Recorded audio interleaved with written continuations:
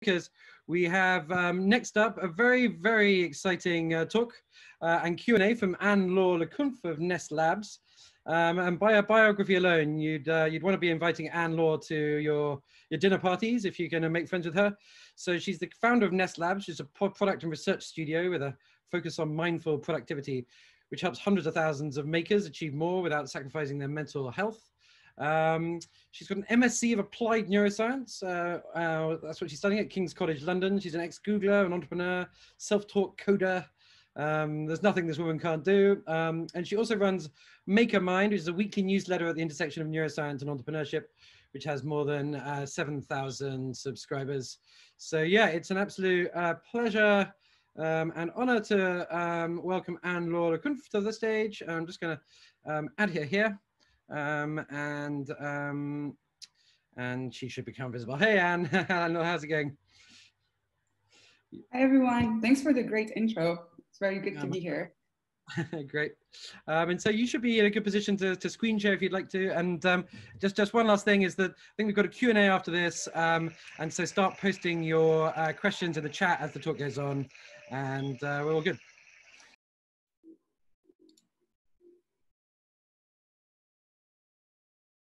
Great. Can you all see my screen? Awesome. Thank you. It's great to be here with you all. I'm Laure. Thanks, Ed, again for the great presentation. I don't think I need to say much more, but I study neuroscience and I'm the founder of a company called Ness Labs. And I'm really, really into mindful productivity. So today together, we're going to talk about how you can build more mindful products. So I do think working in tech that tech has been something positive for society in general. However, and especially in 2020, you can see that people are having an increasingly complex relationship with digital products. And you see people talking about doom scrolling and FOMO, or being part of so many group chats that they experience communication overload. And obviously, I think we've all felt some form of phone addiction at a point or another in our lives. So all of this creates tech-driven anxiety and stress. But the good news is that as product creators, as makers, as designers, we all have a role in trying to change the status quo and in trying to make all of this better. So this is why we're going to talk about how to build mindful products. And it doesn't have to be hard. Actually, it can be as easy as 1, 2, 3. So during this very quick presentation, I'm going to cover one overarching principle that is very helpful whenever your goal is to design mindful products. We're also going to talk about 2 facts coming from neuroscience, 2 scientific facts that really explain how we as human beings interact with digital products. And finally, we'll cover 3 product personas. And this is more about looking at the other side of the table and thinking about how products interact with us. And to make this as helpful to you as possible, I really encourage you, whenever we talk about one of these 3 product personas, to ask yourself, is that does that correspond to my product? Does my product do some of these things? Because if so, I'm going to try and help you shift the way you approach the way you build products so they're a bit more mindful. So the big overarching principle that is really important to keep in mind if you want to design mindful products is I will not exploit the human mind's vulnerabilities. And it's very important because human beings have so many cognitive biases, so many flawed mental models, and we are full of obsolete survival mechanisms that made sense thousands of years ago, but not so much in today's society. And lots of products actually use these cognitive biases, these mental models, and these survival mechanisms to create addictive and sometimes harmful experiences for users. So let's try and see how we can change this. But first, I promised you 2 principles from neuroscience. The very first one is that our brain was designed for distraction. Right now, you may be feeling like you're laser focused on this presentation, looking at your screen, your eyes fixed on the screen, but really that's not what's going on. Actually, your eyes are constantly scanning the environment around you. They're going back and forth, zooming in and out of attention up to 4 times per second. And you don't really feel it, you don't realize it, because your brain is constantly recreating this continuous picture. So it doesn't feel like you're looking everywhere, but you actually are constantly looking for movement, something going on around you. And that makes sense from an evolutionary perspective, because when we were still living in the desert or the forest or the jungle, even if we were in a relaxed state, we needed to be on the lookout for any potential danger, such as a hungry lion who wanted to turn you into their next snack. But in today's society, luckily we don't have lions roaming around in our streets, but our brain hasn't changed that much and it keeps on scanning the environment. Remember, up to 4 times per second, looking around, looking for movement. And it's not a lion anymore that's grabbing our attention. It's usually digital products in the form of notifications. And the additional problem here is that once those digital products, these applications have grabbed our attention by, just like in the corner of our eye, then they do everything to keep that attention, to not let us go and do something else. So that was the first principle of neuroscience, which is that our brain is designed for distraction. The second one is that we are absolutely terrible at multitasking. And there's a very interesting study where they took 2 groups and they gave them some tasks to do. And in the first group, they asked them to do them in sequence, like just do this first and then the second and the third. And in the other one, they just let them do whatever they wanted and they told them it's completely fine to multitask. And so people there were multitasking and switching constantly between the tasks to get them done. And they measured the performance of the 2 groups. The group that was multitasking performed much more poorly than the one that was not multitasking. And the extra thing that I think is pretty funny is that they also asked them to fill a survey at the end and for them to measure their own performance. They asked them, how do you feel you did on this task? Like, did you do a good job? And the people who were part of the multitasking group invariably were seeing their performance as much better than it actually was. So it's something that's interesting to keep in mind more on the personal level. But if you hear yourself or someone else saying, I'm a great multitasker, it's probably not true, and you can refer them to this research. In fact, the word multitasking was initially, it's pretty recent, and it was initially created by IBM in 1965, and it was made to define a computer capability. And it's only way later that we started using it for humans. So multitasking is not for humans, it's for computers. So now that we have these principles in mind, how can we use them to build more mindful products? You're probably familiar with this meme, everyone has seen it. For those who are not familiar, this is the overly attached girlfriend. And if you can't read it on the screen, it says, are you okay? Are you mad at me? Is there someone else? You've taken longer than a minute to text me back. So you really don't want your product to be like the overly attached girlfriend. This is what I call the nagging product. It's like, look at me, and it has these endless notifications, very often without asking the user for permission.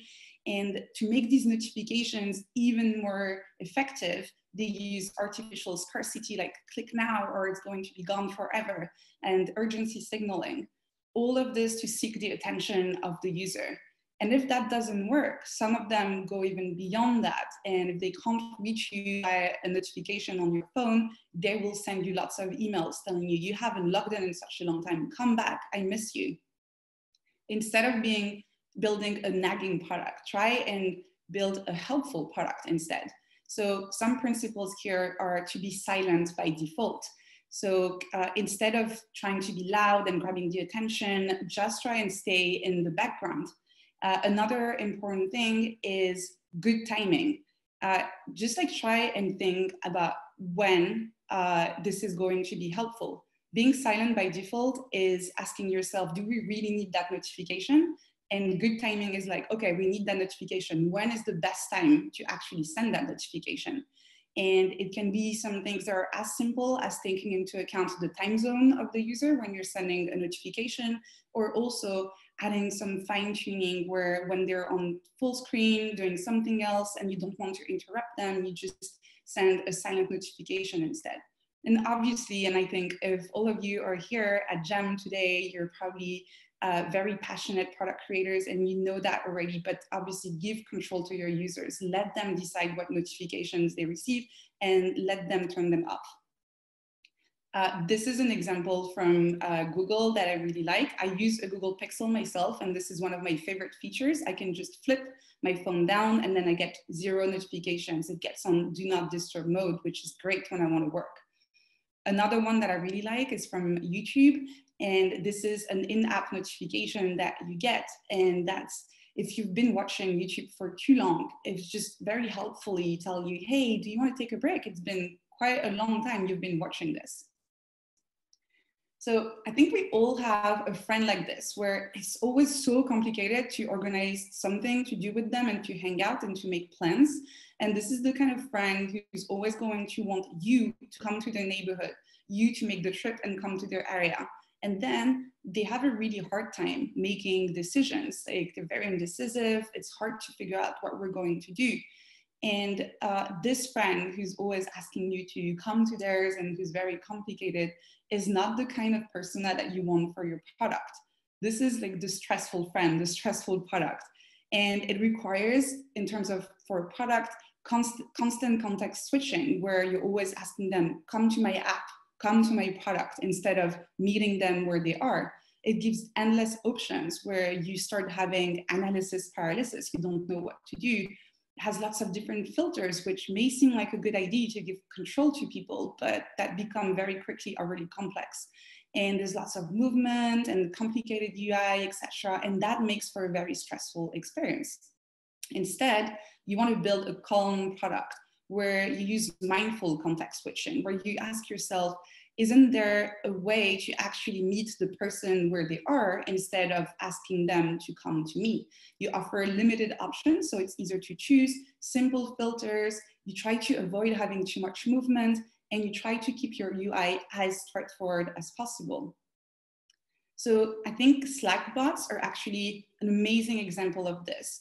Instead of asking people to go to the app, in this case, the Doodle app, the app comes to you in Slack where you're already spending a lot of your time. And there are very few options, it's very clean, and it's really focused on removing any stress and making it as much of a calm experience as possible.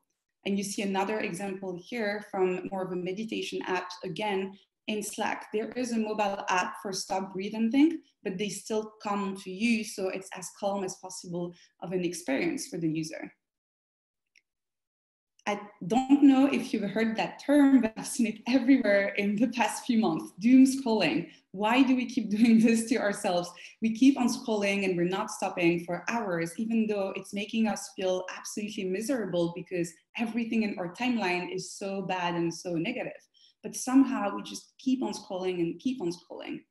And some products, unfortunately, are designed to actually encourage that behavior.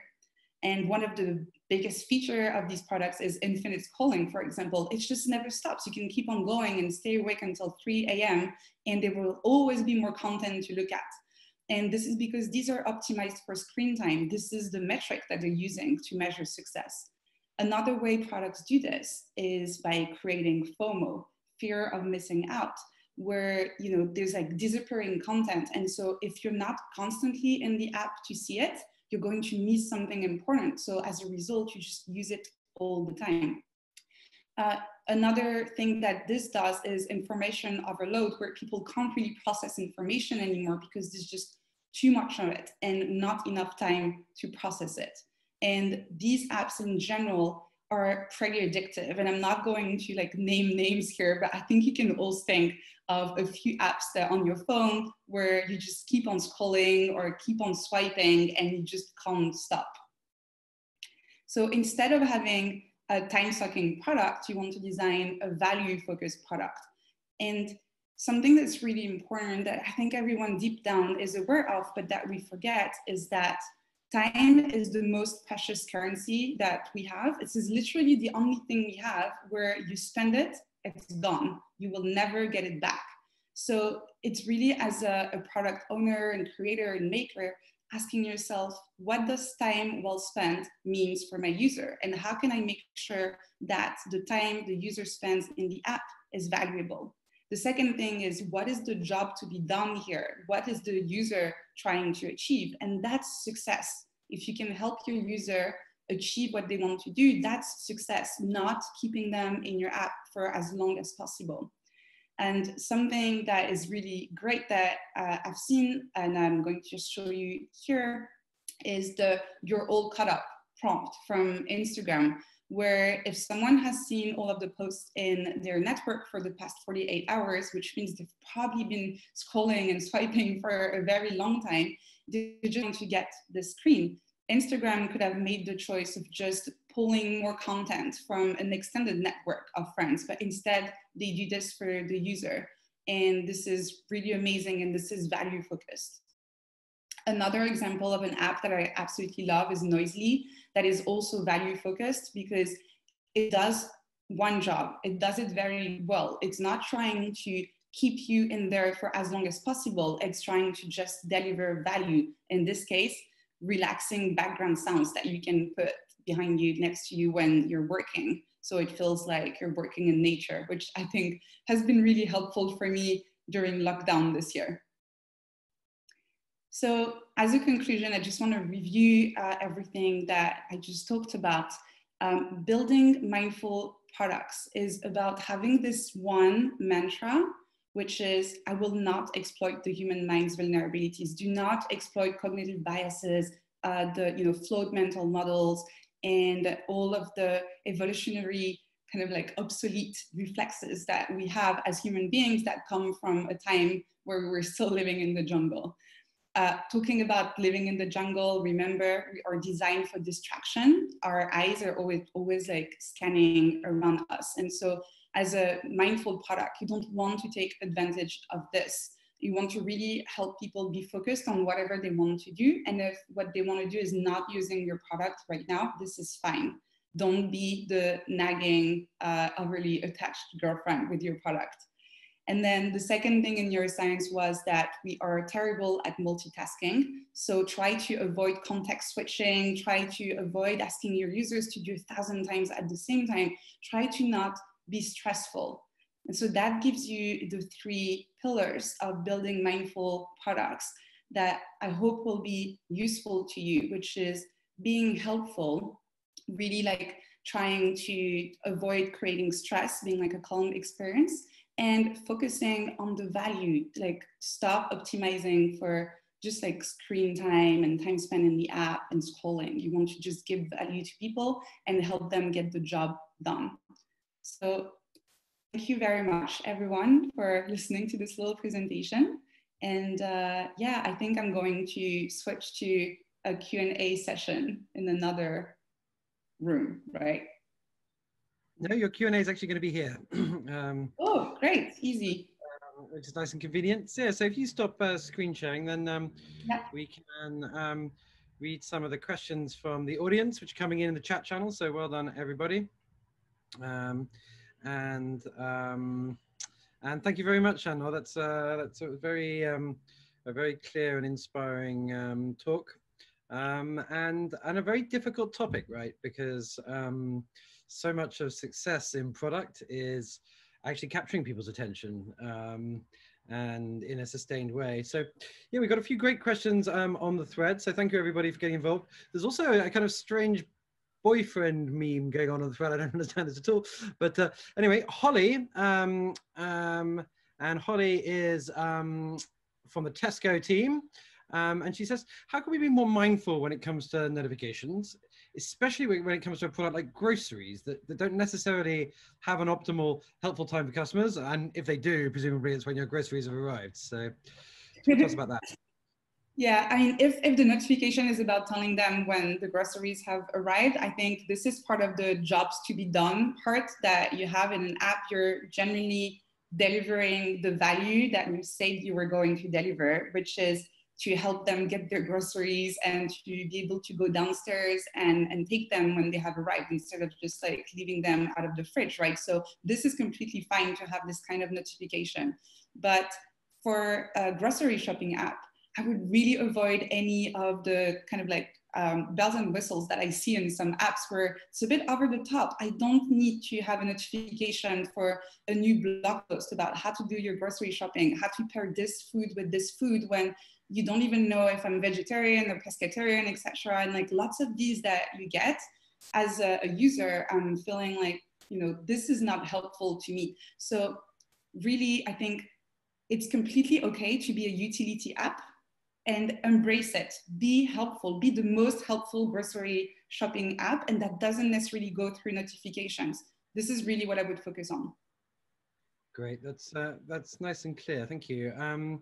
And we've got another question, which is yeah, for Michael, who's product at Yoga International, and he's asking, you know, what are creative ways to create a calm product while also providing effective options for power users and active tinkerers? I love this idea of active tinkerers.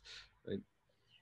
I have one of my favorite products at the moment is called Rome Research, and I really encourage everyone to go and have a look.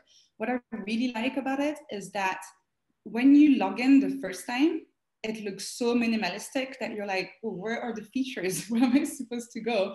And basically, it's a journey. You go from being a user who just wants like the simple note taking, you're just like writing things down and that's it, and you don't need more. And the more you use it, the more you're like, actually, I want to start filtering my notes. And I want all of my notes that talk about this topic. Where's the filter? Oh, cool. I can actually do that too. And Rome Research actually has crazy, crazy features that allow you to do like, you know, you could write a whole mathematical paper in it. Like it supports latex and like code. You can write like HTML and JavaScript inside of the note-taking app, right? That's for very advanced users. So I really think that what's important is to think about the journey. And the reality is that the vast majority of your users are going to be very happy with the basics. So keep that very calm, very minimalistic. But then it doesn't mean that you cannot have the extra features. And the tinkerers that you mentioned, they are going to find these features. It's okay if they're not as accessible as the rest, because by definition, they're tinkerers, and that's going to be part of the pleasure to go and find what else they can do with the app. Right, fantastic. Funny enough, I've not used Rome Research, but I know that it's backed by Patrick Collison, the almost ridiculously intellectual CEO of Stripe, and that makes sense. He's always complaining about like how desktop operating systems don't allow new modes of thought and stuff. So maybe Rome is the answer to that. Great, some other great questions. So from Mafalda Marquez.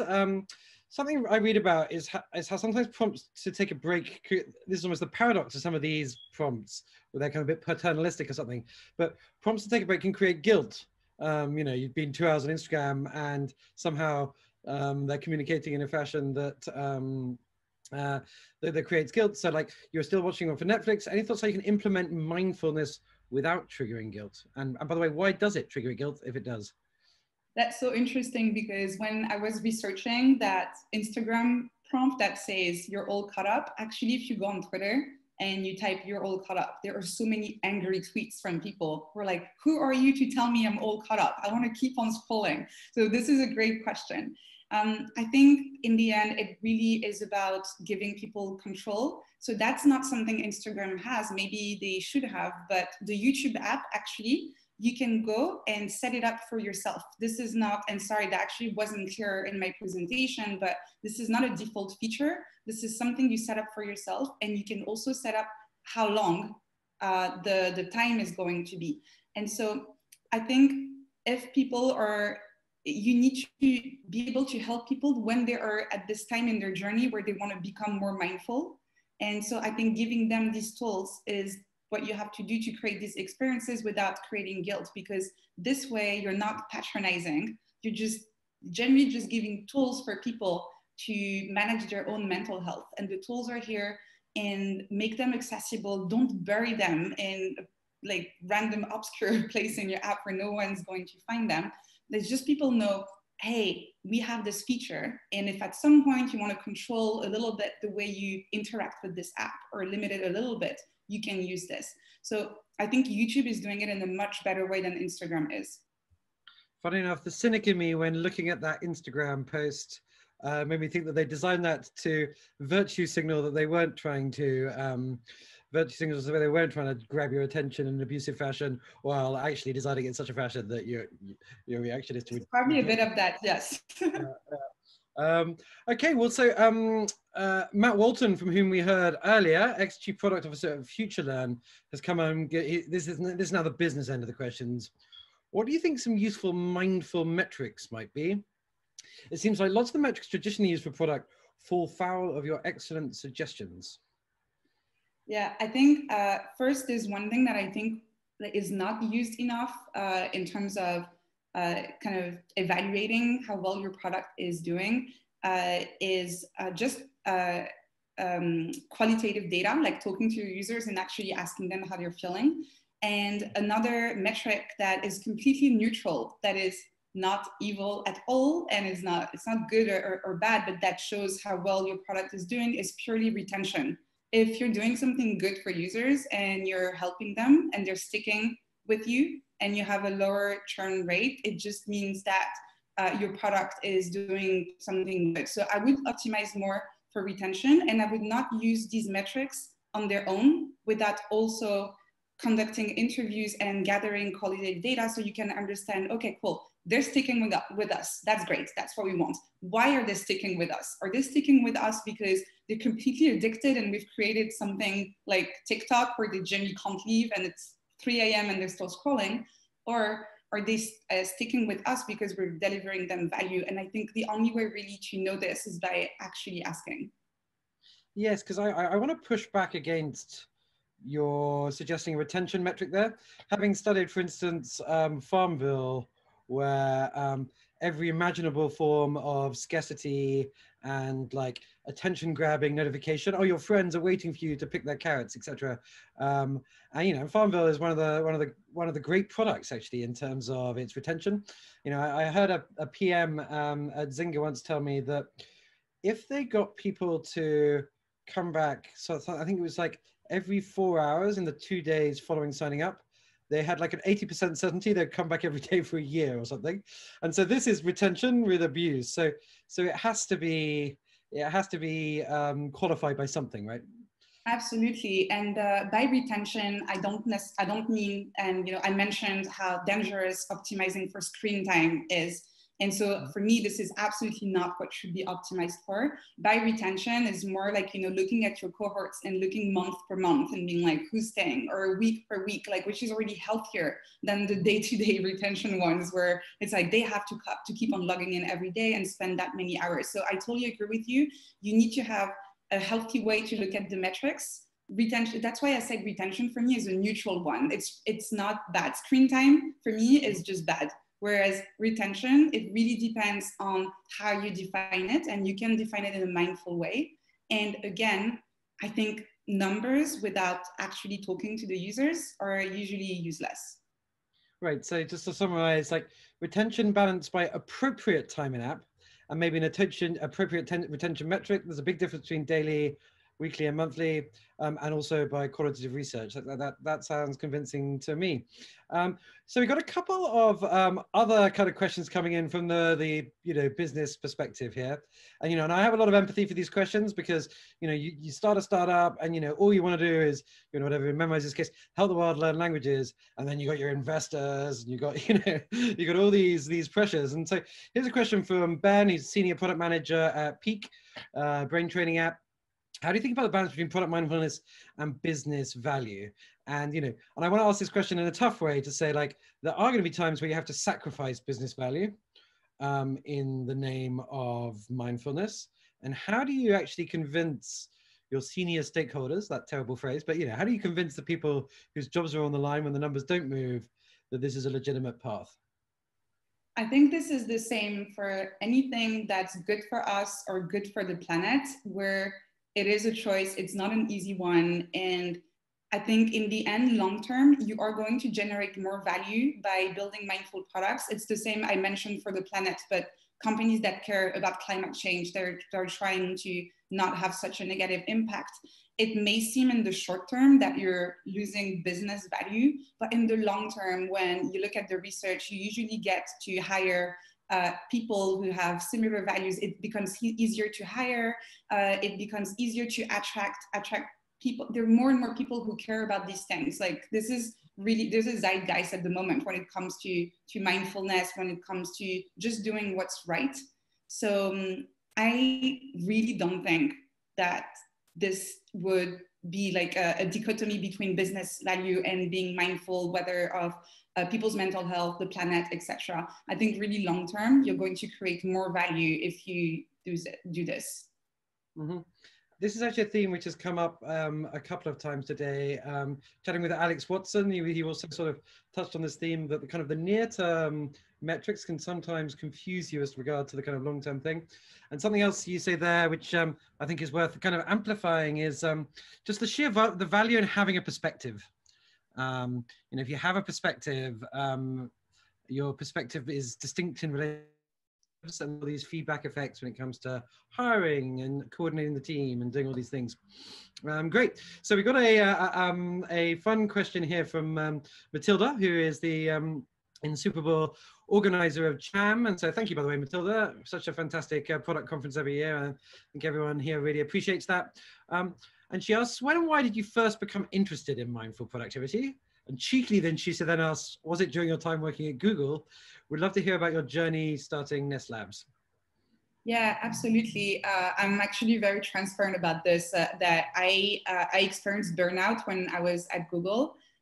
When I started there, I genuinely couldn't believe that I was working there. It was like, everyone is so smart. Someone's going to discover that I should not be here. And as a result, I worked extra hard. I was saying yes to absolutely everything. I was the yes girl. You could come to me and say, can you help me with this? Yes, of course. Yeah. And at one point, I was on a work trip in San Francisco, and my actual office was based in London. And I kept on working. Now that I think about it, I'm like, why did I do that to myself? But I kept on working my London hours on top of everything I had to do in San Francisco. So I was basically not sleeping. And at some point, I was on a call with a coworker, and I was showing him some research that I did. And he was like, oh, I don't know what he said, but like very valid feedback. Like just something like, oh, maybe this could be better. And I started crying. And I just turned off the Google Hangout we were doing, and I pretended that I had a problem with the internet connection to just like finish the call. And I was like, whoa, what's going on? That has never happened to me. I've never felt this way. I love my job.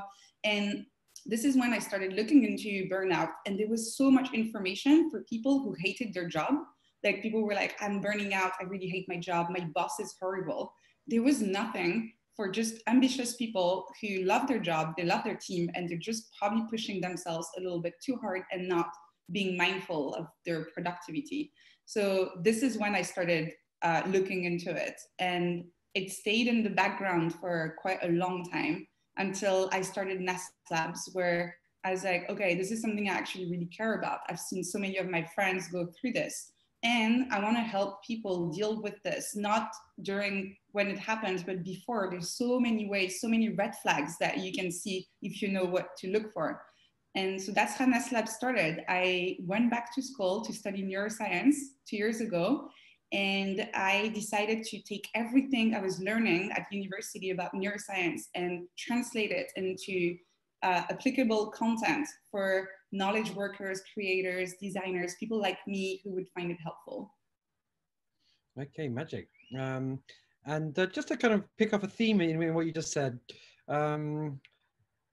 which triggered an amusing tweet I saw the other day from Nassim Taleb, who's obviously not a very nice guy on Twitter, but he at least has a perspective. Anyway, he called out workaholism as basically a failure of character and taste. You know, just like he calls out people who eat alone, you know, whatever. Anyway, this goes very to me, and I guess, you know, like anybody else on the startup scene, I can sometimes find myself in the workaholic kind of mentality, because there's always so much to be done. How are you doing your kind of HR policy at Ness Labs? How are you working yourself? Are you have you done any innovations there? So yeah, so first I wanted to, about the workaholism. I think it's so interesting because I always tell people that work is going to be a very important part of your life, whether you want it or not, because some people use it to find meaning in their life, and some people use it to like forget the fact that they don't know what the meaning of their life is. So it's just a way to not think about it. And either way, work is going to be very important. In terms of what I do at Ness Labs, I'm the only full-time employee, and I work with freelancers and contractors, and I have a few interns. The one thing that I do, which I think may be weird for some people with contractors, but I don't give them a hourly rate. I don't pay by the hour. I don't care. I'm just like, hey, can you work on this? And honestly, I'm going to pay you based on the value of what you're delivering to me. If it takes you 1 hour or 10 hours or 20 hours, if you're super smart and fast and you can do it in 30 minutes, but the result is good to me, I don't care. I'm not going to ask you to log your hours. So I would say that that's something that I'm doing a little bit differently from some of my other friends who are entrepreneurs and who always are like, how many hours did you work on this? Which for me has no value. I don't care. Mm-hmm. That's a very, very interesting and I think quite scalable insight, because the equivalence between time and money, I guess, is like, I don't know all the historical details of it, but I do know that sort of the Industrial Revolution and having good clocks kind of coincided. And, I spent a lot of time observing, but not being able to deal with the fact that, a meeting scheduled for 1 hour takes an hour and the rest of it. And I guess, one person who I guess is for like 15 years has been pretty lucid and inspirational on this topic is Matt Mullenweg, the creator of WordPress and CEO of Automatic, who, in the context of his remote work culture, says similar things. I don't care how long you're working. I don't care when you work. Everything's as asynchronous as possible, so to allow people to live a rich life at the same time as pursuing their work. Absolutely. It's called Parkinson's law, I think. It's like your work is going to expand to fill the time that you allocated for it. So as you said, a 1 hour meeting, people are going to find stuff to talk about for the 1 hour, even if it could have been 5 minutes. Yeah, there's actually there's a positive version of that by Nietzsche, which is like something on the lines of a day can contain an awful lot of stuff if you give it the pockets to put them in. Great. Okay, well, we're just coming to the end of this Q&A. I've just got one last question, which is, of all the, you've mentioned and referenced neuroscience experiments, which kind of speak to the negative, the abusive side of things. And, and your product principles kind of talk about, like, do not exploit the vulnerabilities of the human mind. But the vulnerabilities, another word for that is like propensities. And some of the propensities of the human mind are for joy and pleasure and for consciousness to be animated and the rest of it. And so it's a double question, which one of which is, can you cite a neuroscience experiment which speaks to that positive side? And also, do you have a heuristic for telling the difference? Yeah, I don't have right now on top of my head a neuroscience experiment that is exactly about this, but I think to be able to tell the difference just for yourself, you're going to see lots of different symptoms depending on if something is draining you or giving you more energy. And I have a friend, she uses this expression for people, not for products, but she says that some people are energy vampires and others are energy fairies. And I think that's the same for products. And for example, if I'm playing in Figma or doing something I'm feeling creative and this is fun and it's giving me energy. If I'm opening Headspace or Calm, a meditation app, and I'm refueling my mental energy stores, I can feel it. And I don't think that this is something, and there's probably research on it, but even if there wasn't, I don't think this is something where you should use a very strict measurement tape of saying how good or bad this is. Something that people really struggle to do sometimes is just to listen to themselves and actually taking the time for 2 seconds and stop like just stop scrolling for a second and ask yourself, how is it making me feel? Am I feeling better or not?